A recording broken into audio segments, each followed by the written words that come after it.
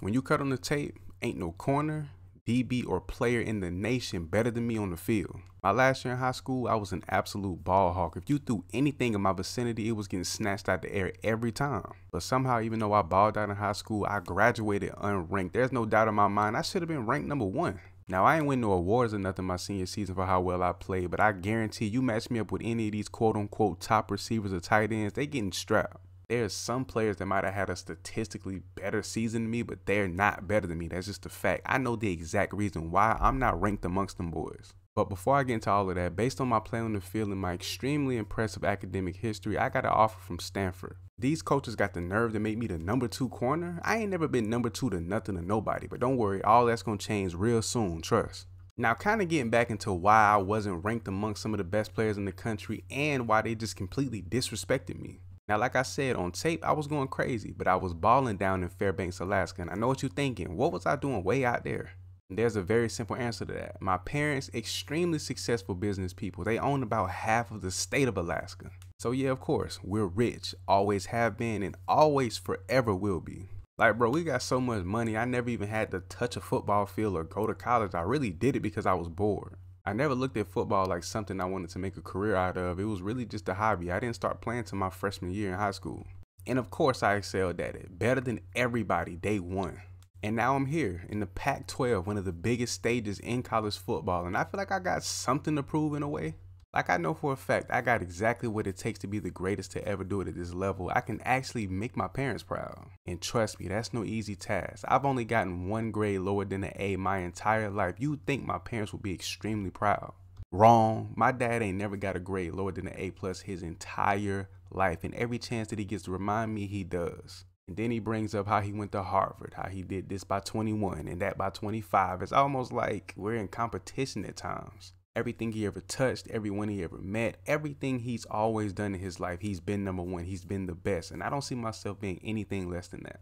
So yeah, I guess you can say we're in somewhat of a competition, but when I'm successful with this career in football, bro, he cannot top this. After the first few games, I finally get a chance to challenge for the #1 corner spot. My coaches set me up for failure. 19 of the 20 reps in practice, they ran the ball to the opposite side of the field, and the one time they put the ball in the air, I pick it off, of course. And in their eyes, that's not enough for me to take over the #1 corner spot, even though I've been the best corner since day one.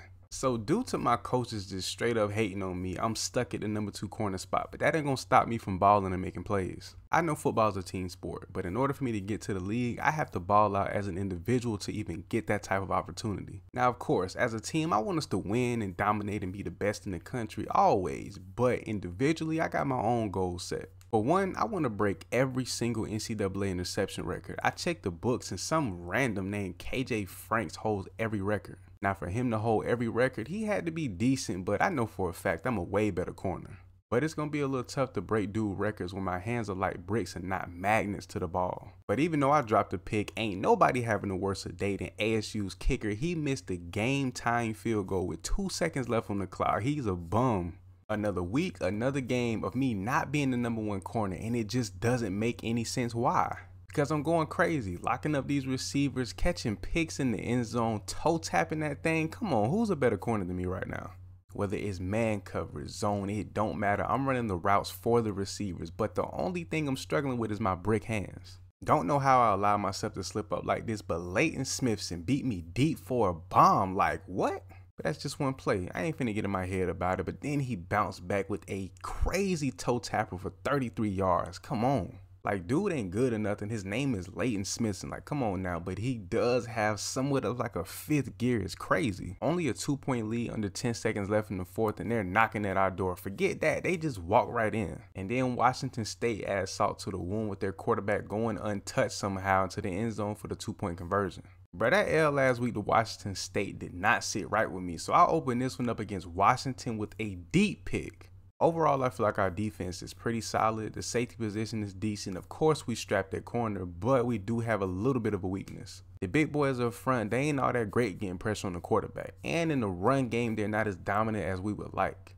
So don't be surprised if I come out of nowhere from my side of the field or in the backfield or wherever, and I come down and lay the wood from time to time. Take a look at the other side of the field real quick. This receiver ran a disgusting route, but my fellow DB played it perfectly and got a clean pick. Now, it wasn't better than any pick I've ever caught, but I can't lie, bro, that was nasty work.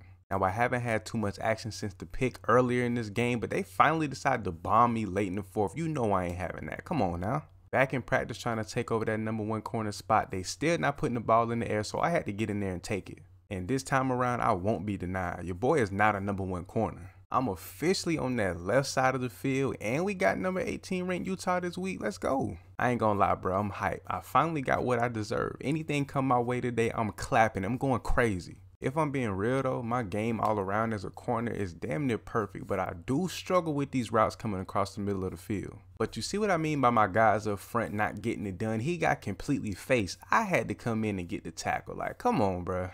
And of course, the second I start worrying about what my teammates doing, I slip up. Like, bruh, y'all messing up my game. This ain't on me. And bro, my speed, I baited this up perfectly, but this QB's throwing the ball so fast, bro, like with precision too. We got the win. I had a decent game, but I was supposed to have at least 2 picks on the day, bro. So boom, last week me and the guys on the team threw a little party to celebrate our win over a ranked team, nothing too crazy. And like I said, nothing too crazy, about 400 or 500 people, and we had the whole block shaking till about 4 a.m, but yeah, nothing too wild. And y'all know I'm the hottest freshman in the country, #1 corner. I'm somewhat of the host of the party. In the house we're having the party in, a $3.5 million crib my pops bought for me just so I can be comfortable while I'm on my grind at Stanford. And as time go on, I noticed some frat boys walk in, seniors, 5-year guys. I'm like, okay, cool, whatever. But what I didn't know about them boys, they have a terrible reputation of crashing parties and being very disrespectful with the women. Bro, these boys ain't been in the crib for 5 minutes and they already in here wild and getting disrespectful, drunk. And of course, with it being my party, my crib, I'ma step in and try to defuse the situation, and things just go left, bro. A bunch of cocky, drunk frat guys at a party in front of beautiful girls, it's a recipe for disaster. The football team versus the frat house, bro. It was a full-blown Royal Rumble in the crib. It's kind of funny looking back at it. But of course, campus police showed up. Even the real police showed up. They had to stop everything, break it up, and I was in a lot of trouble to say the least. And even after everything that transpired, we all was in there going crazy, fighting and whatnot. I was the only one who was in major trouble. So the school/team ended up suspending me for a game. Like, bro, how you gonna suspend your best player? Now, them boys did pull off the win against number 8 ranked Oregon, but bro, how was I the only one to get punished? And man, as you could imagine, Pops was down my throat about this, bro. He was literally on my neck about it. And if I had $1 for every time he told me he was disappointed within that 2-day span, bro, I would be as rich as him. And I'm trying to explain to him it's not that big of a deal. We were just having fun and things may have got a little out of hand. I mean, there was a little fire in the bathroom, the kitchen is torn to shreds and a few of the windows are busted, but we rich, we can afford to fix it. And of course my mom trying to play peacemaker of the situation, but I love her though. She never at my throat about every little situation. After I came back from suspension, I let some of the guys in the locker room know how I felt. And I told them straight up, how they gonna leave me out to dry? They ain't take no responsibility for what transpired. And out of all people in that locker room, guess who steps up first to get in my face and tell me it's all my fault? The the former #1 corner whose spot I took as a freshman. Of course he gonna be the one to step up. Dude, salty. And I told him, the only reason you saying that because you not the guy no more. I'm him. You got beat out by a freshman. You trash. And then to my complete surprise, a few of the other guys stepped up on his behalf and they took his side. Like, what? And I'm like, how? Explain to me how that was my fault. It was completely out of my control. And then they went on about how I exaggerated, I got disrespectful, blase, blase, blah. And yeah, the situation could have been handled differently. I might have called some dudes out of their names through the first punch, but I had to let them know this is my house. I had to set the tone. And man, ever since that day in the locker room, the team ain't been the same. Chemistry been off. It's just been bad. And I let them boys know straight up, I'm not with the drama. I can go touch $1 million physically right now if I wanted to. Y'all can't do that. The team needs me. I don't need the team. Now, looking back, I might have said a little too much, might have hurt some feelings, but it's facts, and no one can argue with the facts. Over the next few practices, bro, I'm getting into it with teammates, fights breaking out, and when I'm mad, one thing about it, bro, I'm gonna run my mouth and ain't nobody gonna like it. And even my DB coach biting into this narrative of I'm the problem. I told that boy straight up, my pops make your salary in a month. Lower your tone when you talking to me. And then during the DB film study session, he gonna say, yeah, BP, you might get demoted back to the #2 spot, if not the nickel. 2 picks against Notre Dame, demote that. Bro, this one situation has caused so much friction between the team, but I'm locked in, I'm focused, I'm still balling, but I can't say the same for everybody else.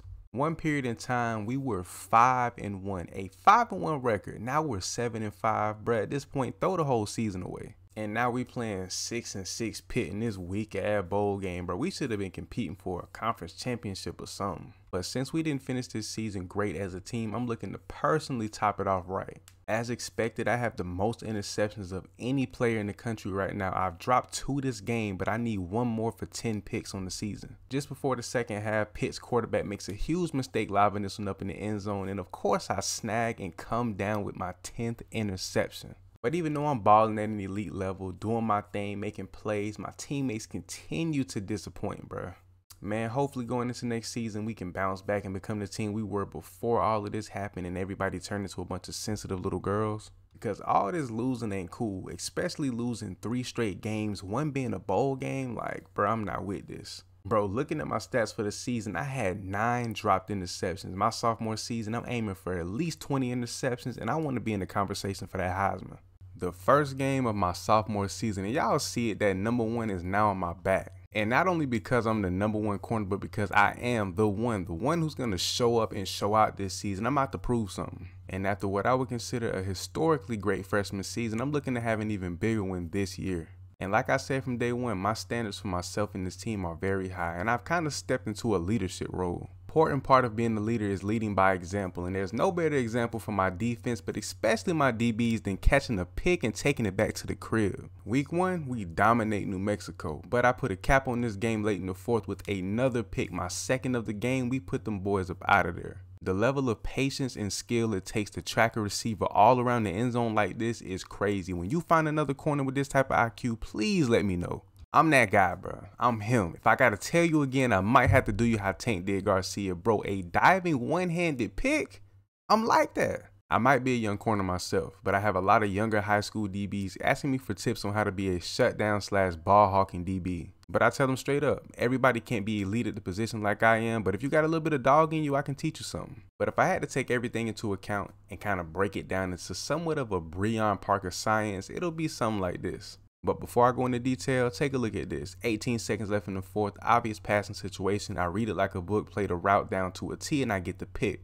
It's real simple, breaking it down to 3 core elements I like to call PPT, which stands for positioning, patience, and timing. Now the positioning, where you're lined up pre-snap and when you end up post-snap, depending on where you're in zone, man, or whatever, and what formation the offense is in. Now the patience is very important. You want to give that quarterback and that receiver a look that is too good to be true, and at a moment's notice, as soon as the ball is thrown, then you hop in your opportunity. Now the patience and timing, they go hand in hand. You have to have the patience to let things develop, but you also have to time the routes perfectly so you know when to jump the route and pick that ball off. And it's as simple as that. And if all my young DBs can apply those 3 things to their game effectively, they can be great one day. Not as great as me, but they can be better than what they are now. One thing I need my youngest to understand as well is that you're not going to be perfect. Even I mess up, and I'm nearly perfect myself. But it's about how you respond to those mistakes that make you. Recently, I've been bumping heads with my DB coach over something he sees to be so important that I just don't. And that's studying film. Probably the most overrated thing you can do as a DB, not only as a DB or a corner, but just a player in general. How I see it, if you have to binge watch and study your opponent, maybe you lack something physically or mentally that's keeping you from being as great as somebody like me. For me, when I see something on the field, I can pick up on it, adjust, and react to it in real time on the field in that moment. But I get it though, coming across a player that's as gifted with the level of IQ that I possess, the level of skill that I have, it's unheard of. And then he started telling me about this kid from Ole Miss, saying he's a ball hawking corner, he's better than me, he has higher IQ, he's a film junkie. Like, what? Some kid named Nick Sabaka. Now, I ain't never heard of him, but people are saying he's supposed to be one of the top picks in the draft, so he might be decent. Oregon State, easily one of my favorite teams to play in college football, simply because they have a pass-heavy offense, which means more opportunities through the air. And when there's opportunity, nobody's going to capitalize off of it like I am, and that's a guarantee. While my coach was practically forcing me to watch film, I noticed something. They love to run a bunch of hitches, comebacks, and out routes, and I know exactly how to bait those to make the big play. And little did anyone know it was about to be a very interesting second half from your boy BP. I'm practically living in these boys' playbook. This is easily one of the most instinctive picks I've ever caught in my career. I'm sitting off my zone, reading the quarterback's eyes, reading the field, and before I know it, the ball was in my hands. It came so natural. And like I said, they love these short routes. You combine that with a trigger-happy quarterback and you're gonna get pick sixes from the best cornerback in college football. As of lately, one of my teammates who will go unnamed has been kind of off a little bit, missing practices, late to team meetings, just completely off, throwing off this team as a whole. Now, usually I don't worry about nobody else but my own greatness, but as a team captain, I guess right now I gotta be a little less selfish. So one day during a team meeting, after he showed up late yet again, I asked him straight up in front of everybody, "Bro, what's up? Are you really with us? Cause you showing up late or not showing up at all and it's really being a problem. You either with us or you're not, and if you're not, you need to get up out of here." And he ain't say nothing. His face just went blank and he just kind of stood there, just stared at me with this dark look for about 10 seconds. I take a step closer and I tell him straight up, "If you can't stand the heat, little bro, get out the kitchen. We trying to win, and if you get in the way of that, you gonna get clipped straight up." Next thing I know, I wake up and all my teammates just standing over me with a look of shock on their face. Then they help me up off the ground. And then I ask them, "What happened?" Then they tell me straight up, he hit me so fast, nobody expected it. And after he had already knocked me out, he just went to beating on me. So at this point, I'm mad, but confused at the same time. I know I said what I said, but at the same time, it was the facts. I'm looking for him. I'm trying to figure out where he at, because ain't nobody finna embarrass me like that in front of my team. So I'm like, what dorm is he in? Where is he at right now? So later on, I find out what dorm he in. I pull up and I get to banging on his door. I have nothing but bad intentions for this guy. I knock for about 5 minutes straight and then get no answer. So I end up walking down by the bathroom, hoping I would catch him slipping at some point. So while waiting down by the bathroom, I hear a voice inside that sounds very similar to his. And in the voice I hear in the bathroom, they're on the phone asking somebody to please leave him alone, let him go, saying he'll have their money and some other stuff. And after a few minutes, guess who walks out the stall? My teammate, who just so happens to put on his best Mike Tyson impersonation on me. So before I just went to throwing hands, I wanted an explanation. And I asked him, "Why did you just go crazy like that, even though the situation wasn't that deep?" And he stands there, stares with a blank stare. So I kind of step back and kind of put myself in a position to be ready for whatever he tried to do.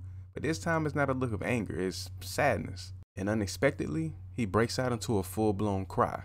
And the waves of his voice was so loud, it was so much pain, it shook the bathroom.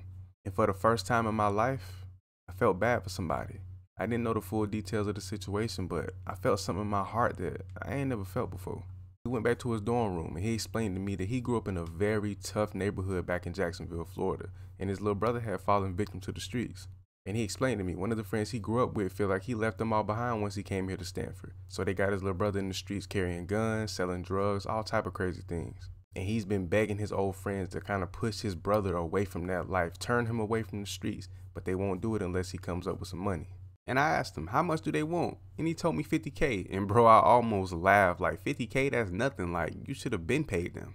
And then he put the situation into a different perspective that I wasn't familiar with, because I had never had to deal with anything like this due to me being so fortunate. And when he broke it down and explained their childhood, how they would be hungry sometimes, he didn't have both parents, they were just less fortunate. In his neighborhood, he described it was like a war zone. And for a minute, I just sat there in silence, trying to comprehend and wrap my mind around what it would actually feel like to live a life like that. And in that very moment, all of the anger and malice I had in my mind and in my heart towards my teammate had evaporated, and I had nothing but the utmost respect for him. The next day, I went to the bank and withdrew that 50K. Met up with my boy, gave it to him, told him to go save his brother's life. The look of peace and appreciation in his eyes, priceless. Being able to help someone that may seem minor to me, but considered astronomical to someone else, it felt amazing. And ever since we resolved that situation, he's been back in practices, all the team meetings, he's bounced back as a whole. With so much going on, including that situation, my focus has kind of been shifted away from football, which is crazy because I've been so locked in. Don't get me wrong, on the field, I'm still balling per usual, still establishing myself to be the best cornerback in college football, but off the field, I've been doing a little bit of soul searching. But for right now, I got to put that on pause and recenter my focus back on the team, because we're close to closing out a very successful season. Last year, this Cal team record-wise was horrible. This year, they're ranked number 19 in the country at 7-3. And if I said I wasn't bitter about the L that they handed us last season, I'd be lying. I'm hoping we come out and play some of our best football this season against this team. But one thing I know about this Cal quarterback, he fears me. He knows I'm hot. If he tries to throw anything big my way, he knows and everybody knows it's going to get snatched up. But when teams and quarterbacks try to avoid me, my teammates will see more opportunity. And it's on them to make the big play and execute. So since they want to avoid putting the ball in the air my way and they're trying to run these sneaky quick routes, I'm laying everything out that come my way. It's late in the fourth quarter and we got this game pretty much wrapped up. But when I said my teammates need to capitalize on those opportunities, that's exactly how we end this game, perfectly. We're ranked number 11, just outside the top 10, but when it comes to our conference and division, we're number 1 in both.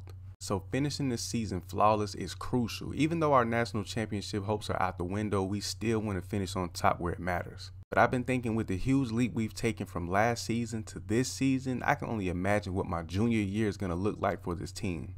The defense has gotten better and our offense is way more consistent than last season. We're just going to continue to build on that momentum. To my surprise, even with a 9-1 record, Army hung with us throughout this entire game, making it a shootout. But in the end, offense kept putting up points, and even though we didn't play as well as we should have, the defense got the stops that mattered to win the game. My pops called me the other day, which is kind of unusual. I mean, we talk, but not as frequently as consistently as you think that a father and son would. But not for obvious reasons. He's usually traveling at 1,000 miles per hour trying to make different business plans, handling business, being a boss, just doing this thing.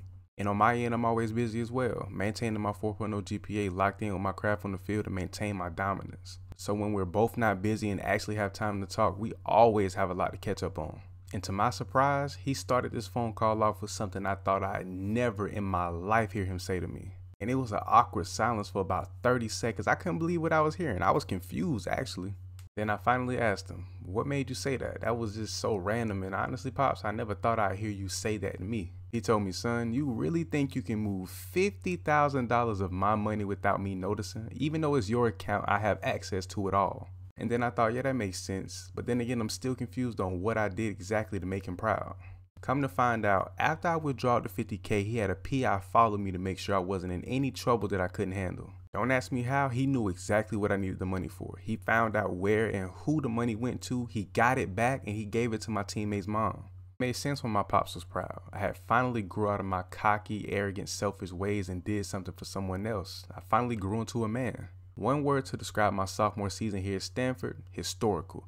But by this time next year, the only word I want to describe my junior year: champions. My junior season, my last season here at Stanford, and we couldn't get off to a worse start, getting mossed by this big body receiver. When it comes to playing corner, man, zone, whatever, I'm elite. But when it comes to my tackling, I've gotten a lot better with that. You're going to see me laying the boom a lot this season. But tackling really isn't in my nature, so from time to time, I might get embarrassed going for the big hit. But before I even consider going into the draft, I need to get some good film out there. I mean, I got a bunch of picks, but I need to show some instincts on film. And this is a great example of that, having a deep zone, but being able to sniff out the run, avoid or shed the block, and get down to make the big play. You take my developing skills to pick up the run, mix that with my coverage ability, you have a unicorn of a cornerback. The goal for this season is to win a national championship, point blank period. It's going to take both sides of the ball to play at an elite level to reach that goal. And look at this elite coverage. Quarterback thought he had a bomb. I caught this one perfectly in stride, turned it upfield, swerving my way through traffic for the huge pick. And plays like that are what define my ability as a corner. If I don't judge that ball perfectly, I don't catch that. Starting out this season ranked within the top 10 is easily one of the best things that could have happened to us as a team. The grind to become the #1 or even a top 5 team won't be easy, but you got to think, we weren't ranked last season. My freshman and sophomore season, I was more of a solo act, so being able to trust my teammates to make the big plays when the opportunity presents itself is priceless. We jumped 4 spots since our game last week against Oregon State, and this week we got number 13 ranked Oregon. It's 3rd and 7. I'm trying my best to bait Bo Nixon to throwing this route in the flats, but he put this ball in a bucket to this receiver for a touchdown. We're down 3 points late in the 3rd, going into the 4th, and this is where we need to make the big stops, and we do exactly that here on 3rd and 2. Offense needs a spark, so I get involved in the return game. After setting up some blocks, swerving my way through traffic, I set them up with some great field positioning. I came through with the huge return to set offense up, and they punched it in, but now I come up with the most clutch play of the game with a crazy sideline pick to cap this one off. No matter what their record is, every single season, UCLA gives us a problem, but we're trying to change the tide this season. I usually don't play or even recognize when they're running the screen, but that last play, I read it like a book, and then I had the nerve to drop the easy pick 6. This quarterback has been trying me out the gate, and I love it. I know for a fact I'm going to get a few opportunities to pick the ball off. We got a 13-point lead right before going into the second half, but on this play, they put the convoy in front of this running back, and I tracked him all the way across the field just for him to walk in the end zone anyway. At this point, I don't even think this quarterback cares about the big play. He just loves the fact that he can get away with these quick, short routes in my zone. One thing about this team, if they start to get some momentum rolling, it's no stopping them. So we have to put it into it right now or this game could get out of hand. I told you, at some point, I'm going to teach this quarterback about throwing it my way and trying me. And that's exactly what I do on 3rd and 15, taking a long stride to pick this ball off, man. Come on. After the pick, offense went down and capitalized on their opportunity, but I want to send these boys home with their head down. Another pick to cap this one off. I'm really like that. We gonna open this one up against 1-3 Colorado with a huge hit on this quarterback for a -2-yard rush. We starting off hot today. Man, the patience, the positioning, the timing on me jumping this route when I had a deep zone was perfect, but my hands are bricks. Nothing irks me more than dropping an easy pick, especially when they could have went for a pick six. That's like my second drop, potential pick six in like the last 2 or 3 games. Wanna know who ain't dropping no picks? Them boys on the other side of the field. He leaped up in the air on the deep ball, came down and toe tapped it. Oh my goodness. Remember I said I wanted to make a lot more plays, tackling and doing things like that? Well, it's been somewhat of an up and down experience for me. But of course, to no one's surprise, Colorado couldn't hang with the #3 team in the nation. We're super close to making our way to that #1 spot. Now, I'm usually the one to get the party started with the picks, but one of my fellow DBs and teammates decided to kick this one off by almost taking it back to the crib. Now, my big boys up front, they don't consistently get in the backfield making plays on the running back and the quarterback, but when they do, it is very exciting. Now, I'm not one to give kudos and props to receivers I locked down, but I got back on this play, put my hand on that ball, and he still made the tough catch. Going back to what I said about our defensive front, that's probably our only weakness, so me stepping down trying to make more tackles will definitely help keep us from getting ran all over. When I'm not playing down trying to make plays in the run game, best believe I'm like a hawk in the air snatching that ball, bro. Somebody please tell my teammates, get out my way after I get the pick. I'm trying to go back to the crib.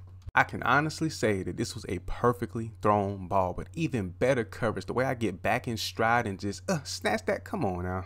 First half of the season, we started off perfect, but this back half, this is where it really matters and where the true test begins. And so far, my defense, straight dominance. I don't even think we've given up 3 touchdowns in a single game yet. To make up them 2 potential drop pick sixes I had over the last couple of weeks, I get one here on 2nd and 13. I gave Drake May the look he thought he had to put this one into the crib. A quick tip to all my DBs out there, there's no reason to get back into a full sprint when you have help over the top. Stay in your back pedal, bait up the route, get a QB that look, and go get that pick.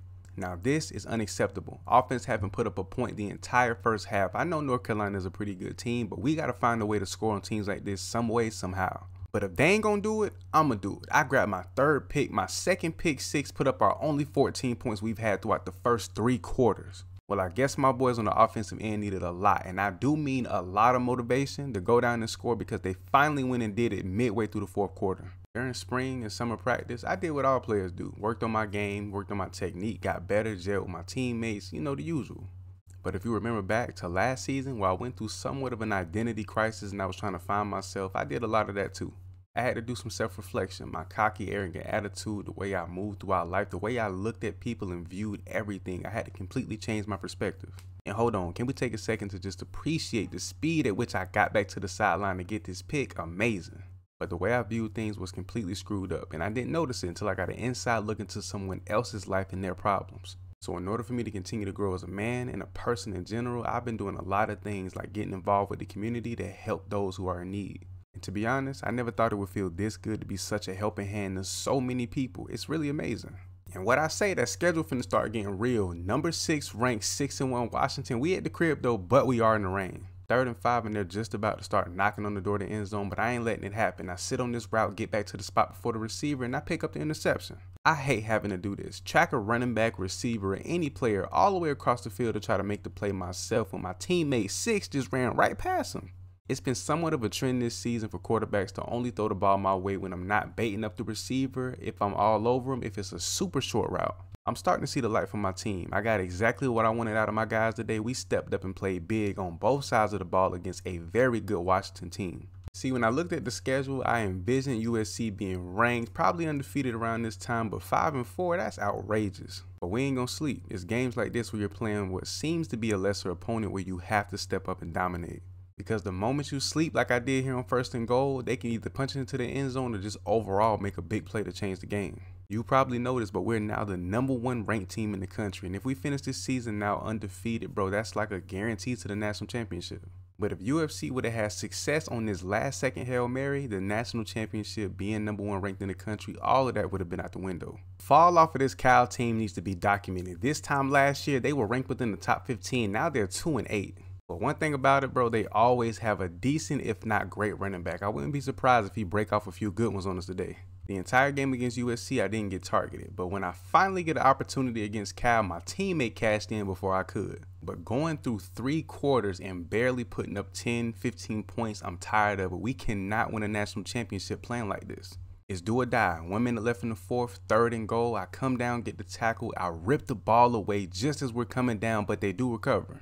And as soon as I was about to set my mind on us going into overtime, this receiver drops the easiest pass of his life, giving us the win. How is Notre Dame ranked at number 19, sitting at 7-4? I have no idea, but this is the final game of the regular season. It's been 2 games since my last pick, and I'm starving for one. And I finally get another opportunity, but I misjudge the ball, and this receiver runs right past me. And crazy enough, right before the second half, one of our savvy seniors takes a page out of my book, plants that foot, get back to the sideline for a great pick.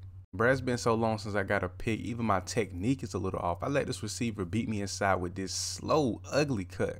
Somehow we drop back to become the number 2 team in the nation, and I think that's partially due to the fact that we don't put up many points against teams we should blow out. One play stands in between us and a perfect regular season. He throws it right in the coverage. My teammate on his way down catches the pick and secures the dub. After a nail biter against the number 19 ranked team in the nation, we drop from number 2 in the nation to number 4. Like, bro, the math ain't math, and we were number 1, then dropped to number 2, and then skipped 3 and went straight back to 4. How are we deranking even though we're winning? Now, I want to say it's too early to panic, but we're in the Pac-12 championship game, so in the next couple of weeks, the national championship game will be played. But even though we're not putting up a bunch of points against these teams, we're not allowing a bunch of points. We haven't given up more than 21 or 23 points the entire season. So I don't even think we've given up 2 touchdowns in the past 3 or 4 games, but somehow we continue to fall, and bro, it's just not right. But after securing the Pac-12 championship and advancing to 13-0, there's no way we don't squeeze into that 1 or 2 spot. So even after the win, we finished ranked number 3 in the country, and Oklahoma and Ohio will match up in the national championship game. I don't know how this happened. If somebody told me at the beginning of this season that Ohio, not Ohio State, but Ohio would be in a national championship over us, I would call them crazy. Don't get me wrong, an undefeated season is something to be very proud of, but I really thought my last year here at Stanford, we would be competing in the biggest game in college football. But I think it has to do with what I said earlier this season. We weren't putting up any points against teams we should have blew out, and I think that really hurt us in the polls. But after not getting an interception for 4 straight games, I finally break my dry streak with a pick here on the sideline against Indiana. But I ain't done turning up. On this play, I redirect my focus multiple times, get back in perfect position for the pick. I even had a decent return on it. And to put the cherry on top of an already amazing performance for myself, I high point this ball to the fullest, come down, toe tapping, and send them boys home. A perfect 14-0 with no national championship while playing in the Pac-12, that's unheard of. And hands down, the most shocking thing about this entire season, Ohio finishes undefeated as well, and they win the national championship against OU. I can honestly say my college career was successful. I'm a proven winner and game changer, so whatever NFL team takes a chance on me, they getting the best player